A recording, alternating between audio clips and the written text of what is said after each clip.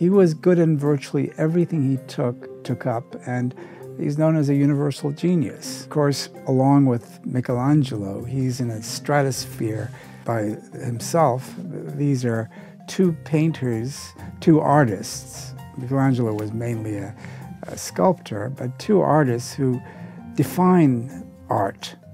You can argue about the third greatest artist, but not about the first, because they're tied. You can take them in either order. Anyway, as one of the two greatest artists, you would think he would be prolific, and yet he painted only about a dozen paintings. Among the dozen are the two most famous paintings in the history of art. No one will argue that the Mona Lisa and the Last Supper are these two paintings, the most famous. You can usually explain ordinary genius. You can say smart parents have smart children. They can be very supportive parents. Children can, there has to be many books in the house. That's key. Not just one book, the Bible. I'll have lots of books in the house. They don't have to be all read, but they have to be there. The supportive parents can send their children into good educational institutions. They might go to Caltech or Princeton in mathematics or physics. And if they're really lucky, they'll win a Nobel Prize. That's a tangible reward. But these you can understand. The Beethoven, the Leonardo, the Michelangelo, there's no explanation for them. These are, maybe it's the way their brains are wired. Maybe there's a physiological anomaly. But there's no explanation for these handful of transformative geniuses. When he was doing anatomical studies, for example, he said you have to sketch from 8 different directions, for example, the same thing, to describe everything so precisely. He would apply the scientific method before the scientific revolution. He would observe first without any preconceived ideas.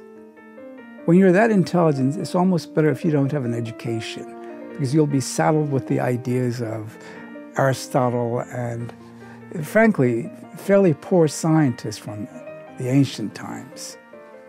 There were much better scientists than Aristotle in ancient times. Archimedes, Eratosthenes, Aristarchus were much better. But the church accepted what Aristotle said, and that put science behind. Leonardo is really a bundle of contradictions. He was an illegitimate child born in 1452 on April the 15th, which is tax day here. Although we know him for being so prolific, producing so much, he thought that he produced so little that in his deathbed he turned to an assistant and he asked, did anything get done? Among the contradictions, he was a pacifist in his life, and yet he worked for almost 20 years in Milan for the Sforza family as a military engineer, devising weapons. This is very much like Einstein, whose famous letter started the Manhattan Project that of course led to the atom bomb, and yet he was a pacifist. He was left-handed in a time when the word sinister was still applied to describe the left-hander. Leonardo was a vegetarian. He would buy birds in the marketplace just to release them. Leonardo and Michelangelo, around 1503, 1504, were commissioned to do a pair of murals on the same very large wall in the Palazzo Vecchio in Florence. They both made their drawings or cartoons. The cartoon is a full-size drawing. However, the commission fell through. Leonardo had started a little bit earlier, and he started applying paint on the work, on the wall, but it started running. It was an experimental technique that he was using, and he tried to dry it with heat, and it was a disaster. Nonetheless, the underdrawing should be on this wall.